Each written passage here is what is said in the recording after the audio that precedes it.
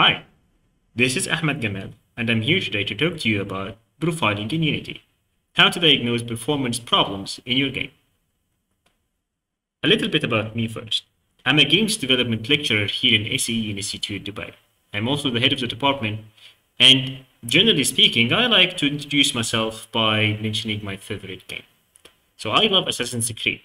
I just love how there are so many different things that you can do in the game, and you can achieve the same mission with so many different ways.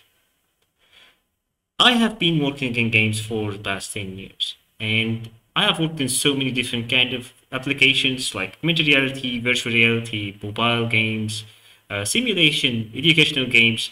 So I have got my share of performance problems. And hopefully, by sharing some of the few tips that I learned today, I will save you a bit of time when you are working on your own product. So here is the agenda for today's talk. We're going to first talk about rendering a frame, what actually happens when you render a frame. And then we're going to talk a little bit about the GPU pound versus CPU pound. What's the difference between these two terms? Then we're going to talk about the profiler window and the frame debugger window, which are the tools that Unity provides you to understand and analyze more about what's happening in your game. Then we're going to just end the session with some final tips. So who is the session for exactly? Well, if you can recognize what's happening here in this picture, and you can see that this blurry monitor, blurry screen with the monitor is actually code, and this is Unity, then you are in the right place. So you should be a game developer who's interested in analyzing the game and checking some of the performance issues. Now, if you are already an expert in this, then this session might not be for you. If you're already fully aware of what the profiler does and how it works, then it might not add that much to you. Okay, so let's talk first about rendering a frame. Just like in a movie, a frame is one image among many that's ready to be presented on the screen sequentially for the illusion of animation. So basically, once you see multiple frames in a row, then your brain gives you the illusion that these are being animated. These are actual objects that's moving. Now, unlike a movie, in games, there are many things that need to be done before you get actually ready to present this frame on the screen. This could include handling the input, so what happens when the player presses space, or what happens when the player clicks on the mouse button. This also could include loading some data, like the textures that you need to draw. And this is specifically why the game frame rate gets affected heavily by the CPU and the GPU. So if you're trying to achieve a good frame rate, then you should consider both sides. You should consider optimizing the logic, and you should consider optimizing the GPU rendering and the shaders that you are using. So let's share some desired frame rates and some of the examples. So based on the game type, you should be aiming for different frame rates. So if it's a very slow game that doesn't need a lot of interaction, and the quick interaction doesn't really make a difference, like puzzle games, for example, then 30 frames per second is going to be enough. And this is going to give you an optimization or it's going to be a sort of optimization, so you can use the rest of the performance budget for other stuff. Now, if you are in like playing a racing game or a shooter or a game where it needs a lot of speed and quick reaction, then you will need to aim at least to 60 frames per second, because this makes a huge difference in every decision. This split second makes a huge difference in every decision the player takes. Now, if you're aiming for VRs, then you even need to go higher. You need to go to 90 frames per second. And the reason is, as this is going to be a virtual reality that's surrounding you, you will get really sensitive to any change in the frame rate and change in how the speed the things are.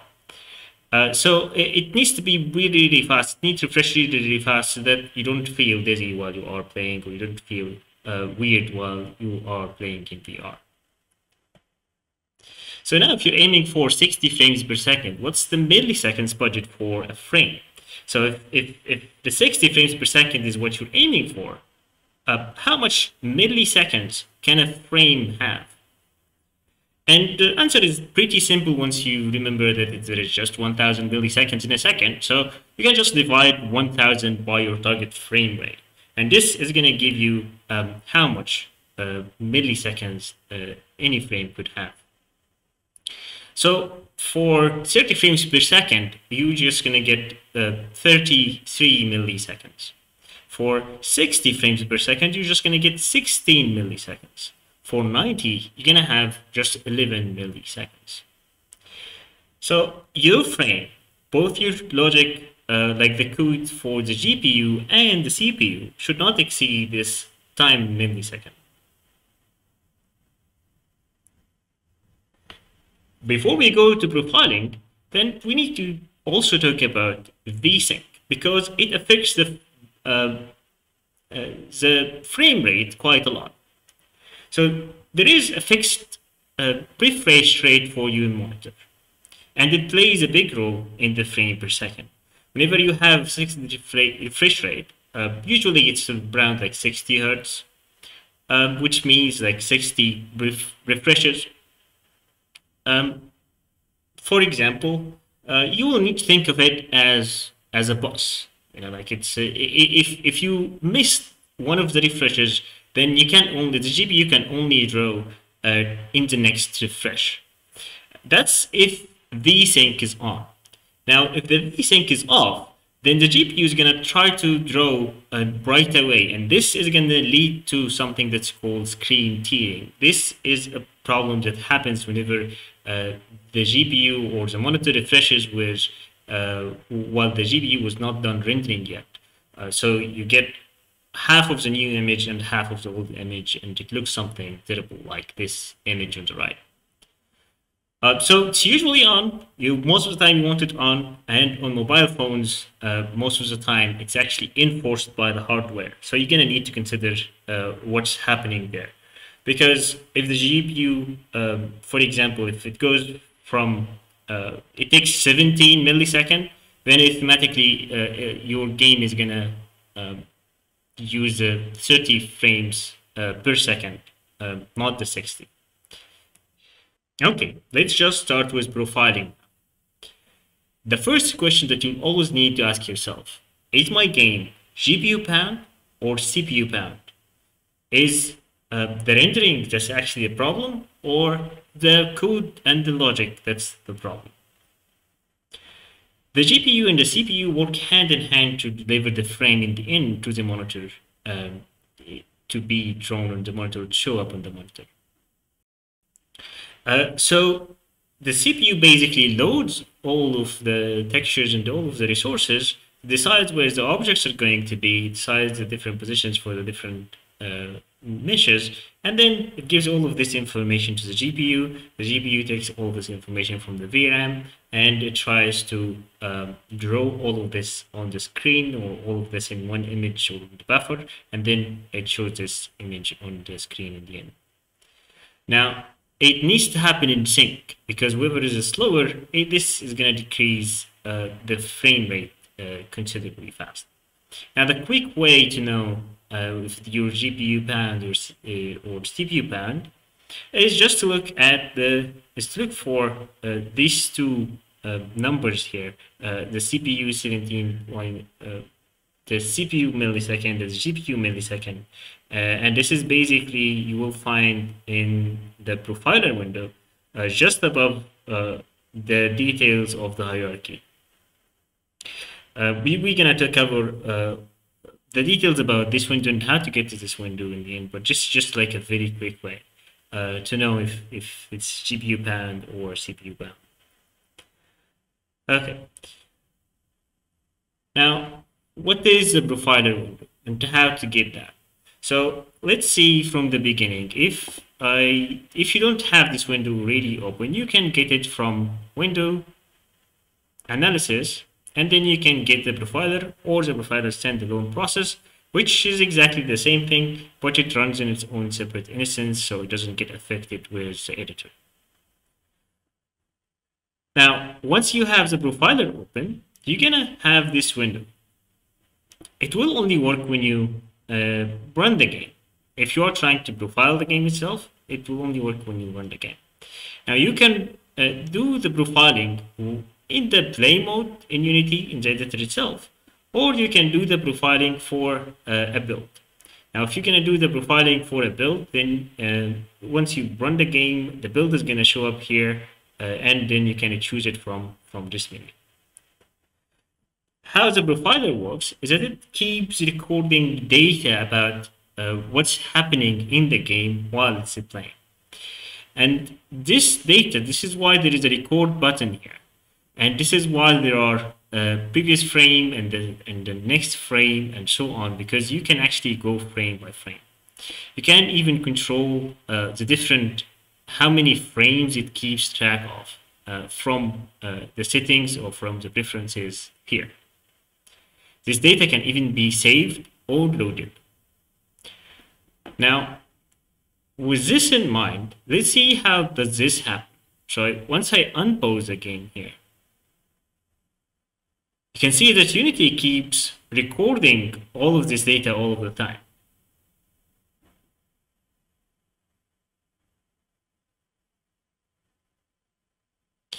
Now, if I click anywhere in this graph, then it will pause the game. And this is basically the frame, or this is basically the data that's related to the frame that I selected.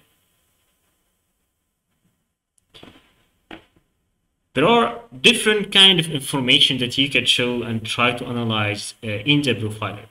And to reach different types of information, you can add different modules. So there is analysis that's needed for the CPU usage, there is GPU usage, the rendering, memory, audio, video, physics. So there is a lot of stuff that you can know and get information with. Now the most common is the GPU and the CPU. In order for you to get this number, you're going to need both of them enabled. Now we're going to start by the CPU usage, because this is the most common, especially for identifying problems with your script, with any script's issues. In the CPU usage, you can see here that you can take these boxes to see the different options and different things that can take from your CPU power and your milliseconds budget. Here, in this portion of the window, it shows the list of all script calls, like all of the functions that ran into this frame.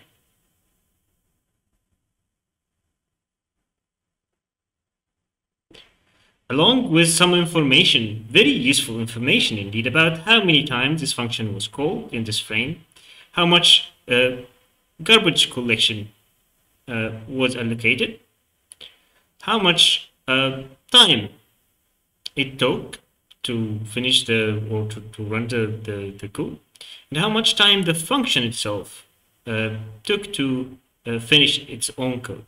Now, the difference between these two is that the time millisecond basically includes all of the calls that this function is going to do. So if it calls any other functions and then the other function takes time, then this is going to be included in time limits. So this makes more sense to look at for quick understanding of which function takes the longest.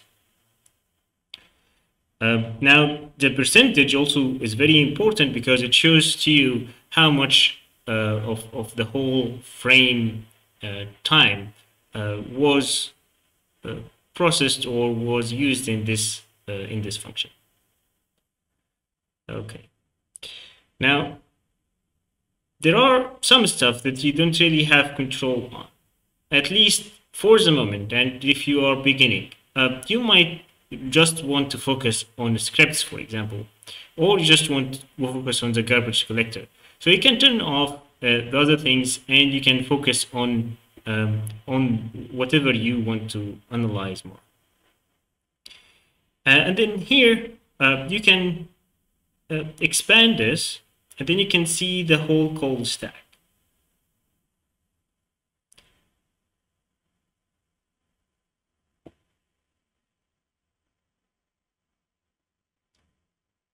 So the different functions in Unity, because there are some functions that it's not necessarily that the code that you wrote. So this is all of the functions that's also included in the rendering pipeline. It's in the fixed update and the update. So your functions, if you wrote some script, some components, some custom components, they are going to exist here in the update script run behavior update.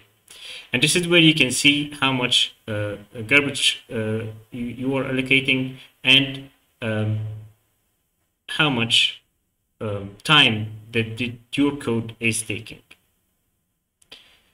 Okay, so here you can see it's call by call, and this is all of the different scripts that needed to run in this frame, and all of the update functions are there. So if you did any code that takes much longer time, it's gonna show up here. Now this is very useful as well whenever you try to compare. So if you did some algorithm, for example, to get the closest enemy to attack or something like that, then you could see simply how does this function affected the gameplay and the performance of the game before and after the implementation, or between this algorithm and the other algorithm for doing the same thing. So you're gonna get the time in millisecond, and then you will be able to tell which one takes longer. Now it's very important to remember that this is very dependent on the machine that you are running the game on. The base case scenario is that you usually run the code on a build. Okay. Now this is not the only view that's there for you to see the different details. You can also see the timeline. Now the timeline makes things a bit more difficult to find, but it also shows you the exact time that the function took, and it shows to you the order of events as well. So you can zoom in, and this, for example, the fixed update function from the physics system. And this is the physics simulation. This is how much time it took. And then you can go here, and then you can see this is the pre-update function. After the pre-update function happened and finishes, then it's gonna start the update function. And inside the update function, you will find that there are different behaviors. Then you can zoom in even more, and then you can find the update function for every element on its own and how much time it took. So if you zoom in more, you can keep zooming in, you can see that this is the simple enemy controller, and this is the update function, and this is how much time it took to update this one, which is just 0.02 milliseconds. So this code is quite optimized, and this is good. But you can basically see here what's happening overall. Okay, you can see also that the animation takes a lot of time to update, and you can see that the post-processing as well is taking a lot of time. There's skinned meshes,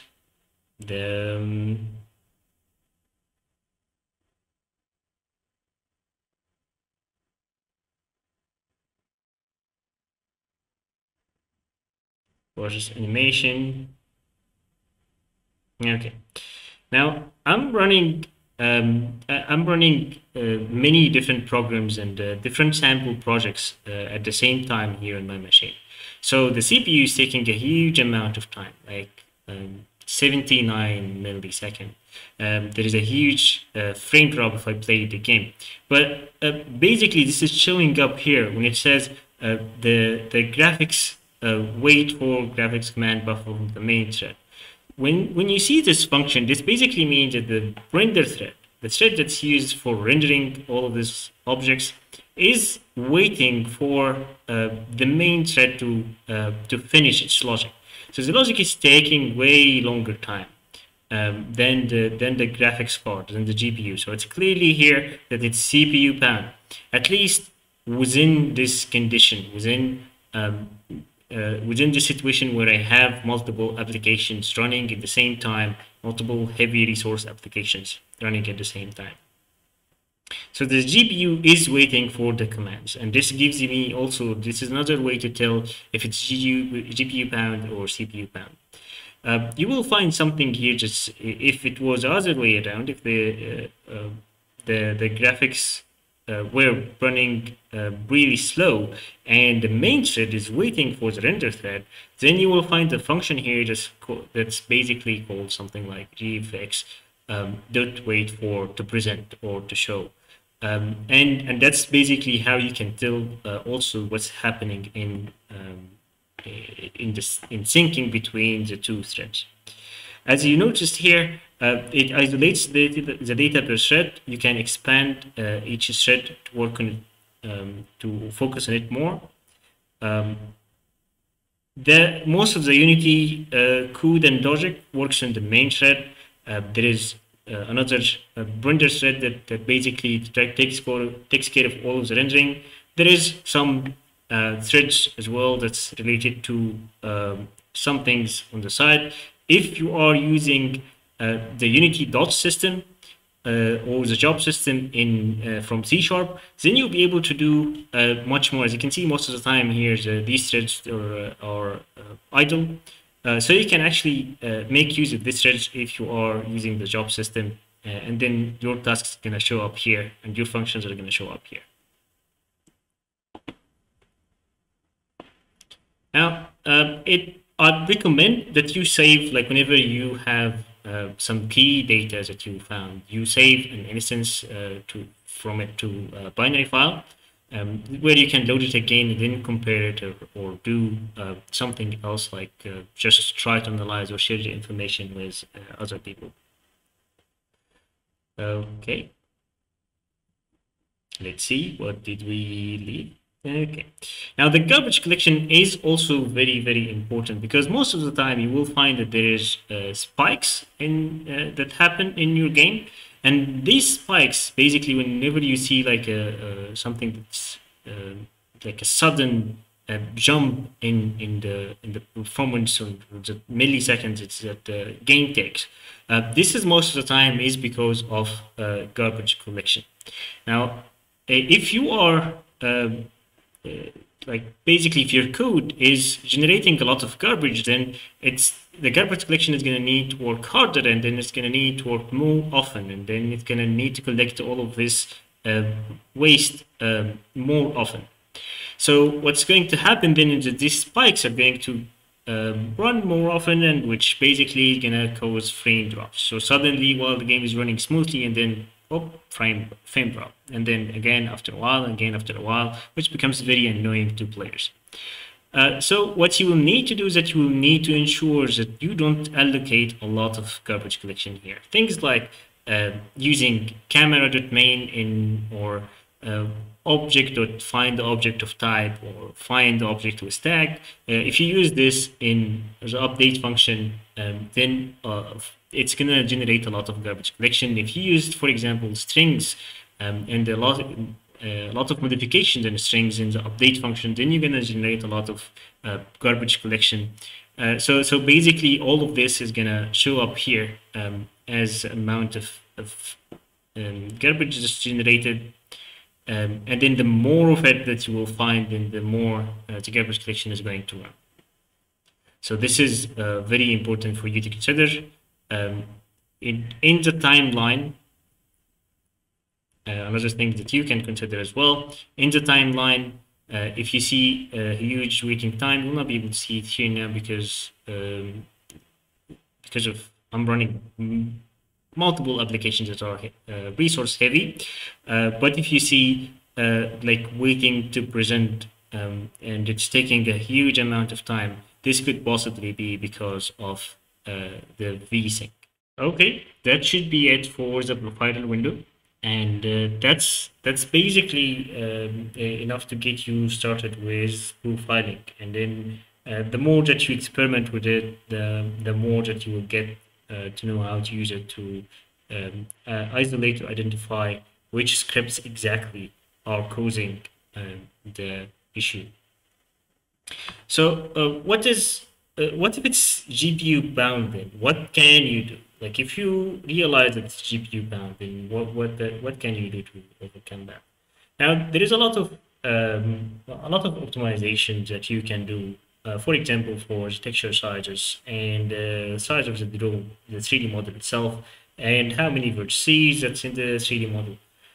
So these kind of optimizations they can have their own course, and there are a lot of resources online where you can find a list of these optimizations. We will focus here on the roll calls. Now, the roll call is basically is one command from the engine to draw something on using the GPU or using the graphics API. So basically, that's OpenGL or Direct CD for most cases. And if there is no optimization at all, every object will be a separate draw call. Every object is going to be a separate draw call on its own. And the problem is draw calls are quite resource intensive. So it takes a lot of time to handle them, for the graphics API to handle them. So the main idea behind optimizing the GPU usage is batching. In a way, there are different kind of batching or different concepts behind how to do it. But the main idea is that you basically draw them as one block, draw multiple objects as one block. So it's going to be one draw call for multiple objects. Whenever you use the stats window in the game view, then you will see how much was saved by batching. And you can see here, for example, that 183 objects were saved by batching. There are multiple kinds of batching. There's GPU instantiation, for example, the dynamic batching and the static batching. Now, I'm not going to go into the details of how to use them exactly. You can find more information online. But just as a brief description, the GPU instantiation, when you enable it from the material, it makes sure that all the materials, all the objects that's using the same material are going to be drawn together. Now, of course, that's all the objects can be grouped together. Sometimes if they're really, really far, then that's not going to happen. Now, dynamic patching, it's basically is very, very useful as well, because this is if it's enabled in the project settings, then it will automatically try to do the same thing as the GPU instantiation. However, it has more restriction on what can be dynamically batched, because, for example, how many vertices are in the mesh and so on, because this is kind of more of a guessing game for Unity.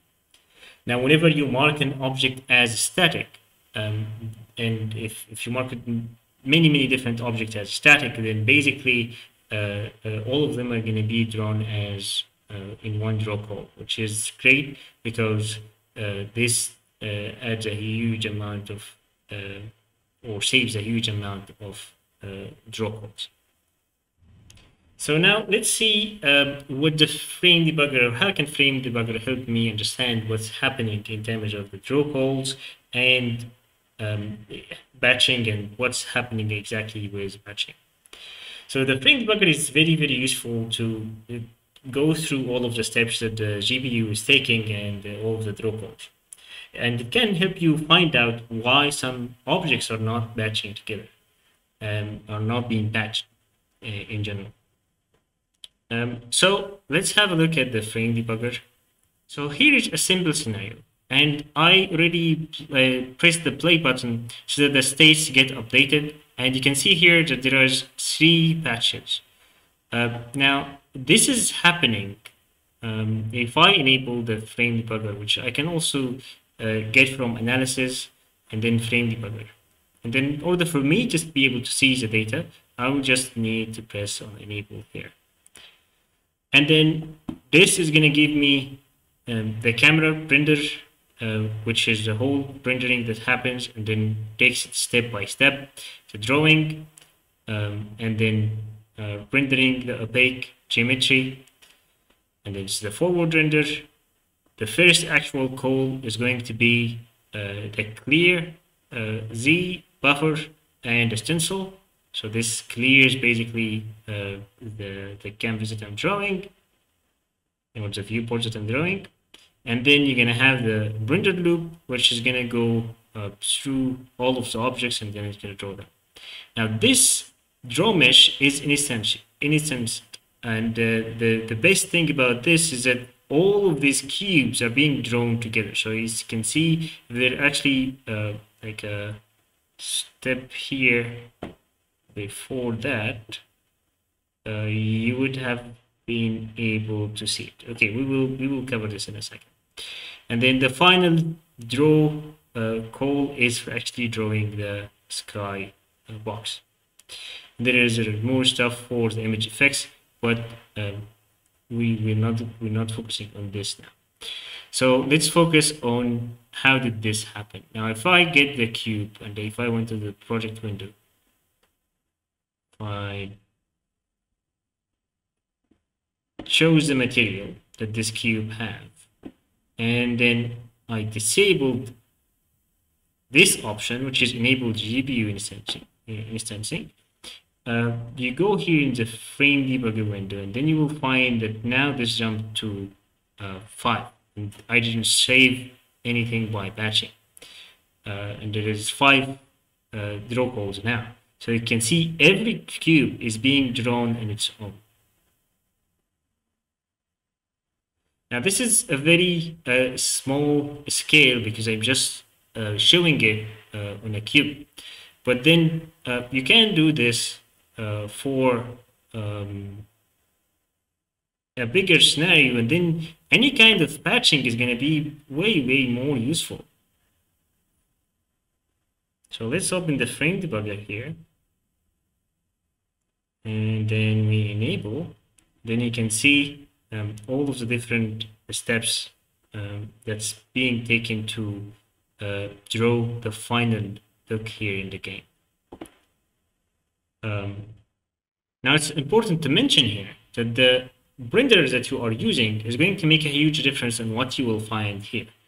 So the different renderers are going to have different commands. And by renderers, I mean whether it's going to be a universal render pipeline or the deferred rendering in the built-in pipeline, or the forward rendering in the built-in pipeline, or HDRB as well.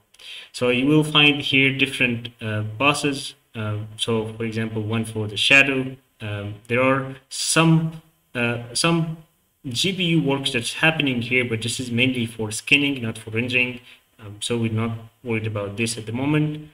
And then you have depths, the color grading preparation for rendering, some configurations, and this draw opaque objects is the one that you're going to be looking for. And here you will find that there is many meshes that get patched statically, and then there is some meshes that didn't get patched. And if you choose one of the meshes where patching didn't happen, it will show you why this call can be patched with the previous one. It will show you that it has different materials, for example. So this way you'll be able to tell the reason. If the patching is not happening for some reason, then you'll be able to tell why it's not happening. It's not like 100% accurate. It doesn't give you much more detail. It gives you details about the rendering state, about what is the color and what is the texture, because if any of these changed then between two objects, then these two objects can be batched together. So this is the information that you can find here. So that's basically it for the frame debugger. And hopefully these tools will be able to help you figure out where's any problem that you facing coming from. So some final tips about profiling. You're gonna need to profile not in play mode. Try to profile the build itself. Just try to build the game and then connect the profiler to the build. You can even do that on the device. So if you are targeting a mobile platform, you can build on the Android, and then you can connect this to your device to your computer, and Unity is gonna get the data as well, and it will be much more realistic data then. Also try to profile on the final scene, not on some test scene or side scenes. It's understandable, of course, if there is something that you need to focus on, but most of the time the actual problems happen when you integrate the objects or multiple things together. And this is when you will not be able to tell where this problem is coming from exactly, because you have so many things going on in the same. So try to profile on the final scene that you're gonna use and in the same exact environment as your target device and target audience playing sessions. So let the game run for a while before you start profiling. So sometimes when the CPU heats up, or when the device is has been running the game for a while and it's starting the battery is getting low or something, then it's gonna affect the performance. So let the game run for a while first, so that you can see what's actually gonna happen after the players plays for some time. And with that, I end the session, and thank you so much for listening. Here is my LinkedIn. If you want to connect, I'll be very happy to answer any questions you have. I'll be very happy to help you with further subjects if needed.